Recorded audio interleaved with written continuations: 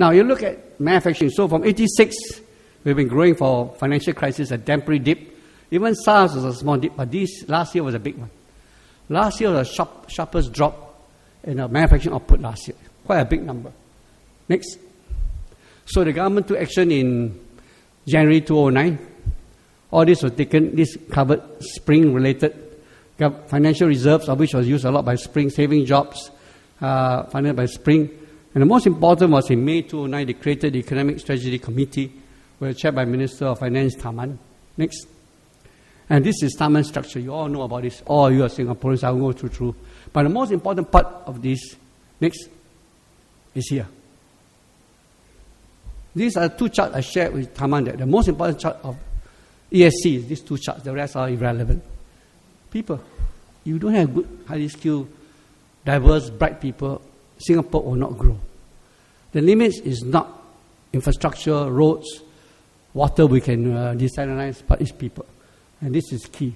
So all these things we want to do is really people related. Next. So the challenges are here, how to continue to create new clusters. I leave it to my successor at EDB. But the most important is here. If you don't have human capital, you cannot sustain growth, you cannot go ahead. And that's key. Next. Now, to develop human capital, in 2005, I started a program in ASA to steal young people. I brought them to Singapore, India, Vietnam, in 2005, at the age of 15, Sec 3. They were in Singapore schools, some in SJI. So they finished the A-level in 08, 05, 06, 07, 08. 09, she's now in Imperial College. She's doing medicine. She's doing pharmacy. She's doing electrical engineering. These are only 3 of them. But they start at 15. I call them the junior cappies. So unless we take people, start them young here, better still go younger, which is SJI, International. These are the groups. You really cannot create a future human capital. Without this human capital, you cannot get guppies, senior guppies, and young bears. Nothing will happen. So the key for us with all these things is really all people. Next. And this is where SJI comes in. SJI is in the business of developing human capital. Or like someone said, the key for human capital is what goals you want to aim for. Michelangelo said, the greatest danger for most of us lies in not in setting our aim too high and falling short, but setting our aim too low, achieving our mark, which is below. So Singapore's attitude in the last 20 over years, when I was in EDB, A-Star, and still in Spring, has always been to aim high. Now, many people think we are being too audacious, but really Singapore has no choice. We have no land, no food, no water, and the only choice is to remain to be a global city and keep moving up. Now, we dedicated people in different organizations over the past 40 years, excluding my 15 years being there. I played my little part. The key in all my work in the economic sector, excluding defense, is always people.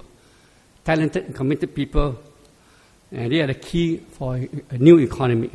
So in this new economy where we're trying to have, where changes are almost turning point, nobody can forecast the changes, no scenario planning experts found the solutions to this turning point in 2009. And we must develop and nurture our young people so they are able to take on the challenges. But at the same time, we must imbue in them a passion for Singapore, an entrepreneurial spirit anchored by sound values to help them navigate the opportunities and challenges ahead. Thus, it's important for us to continue supporting schools that make a difference to our education system in Singapore, especially in terms of adding to diversity and depth. Now, SJI and the Lhasa brothers has always been special to Singapore. The brothers displayed much courage and unity in coming from afar to establish SJI in Singapore, and I was one in SJI for 6 years. Now, with the changes in the economy and the changing education landscape, the profile of SJI must also change, evolve to stay relevant. Now, these changes require additional resources. Here again, we must draw upon the same courage and unity as the Lhasa brothers in order to continue and advance their educational vision. It's thus important for us to keep this pursuit. Therefore, it's a pleasure for me to announce a courageous initiative by the old boys to set up SJI Foundation. And the SJI Foundation will provide a platform to support SJI and SJI International and also advance our Salem mission in Singapore and beyond. The immediate focus of the foundation is to raise $10 million, not a small sum, but respectable, to be used for the development of SJI International in educational projects. SJI International also joined SJI to offer scholarships up to 60 a year to enroll promising young people from Singapore and from beyond in innovative learning programs leading to the IB diploma. I am pleased to announce that the first $1 million has already been pledged by about 20 SJIO boys who need little persuasion but some arm twisting to join us in this course. I hope the other 180 will come forward so we can make the 10 million target soon. With this, I look forward to your support. Thank you.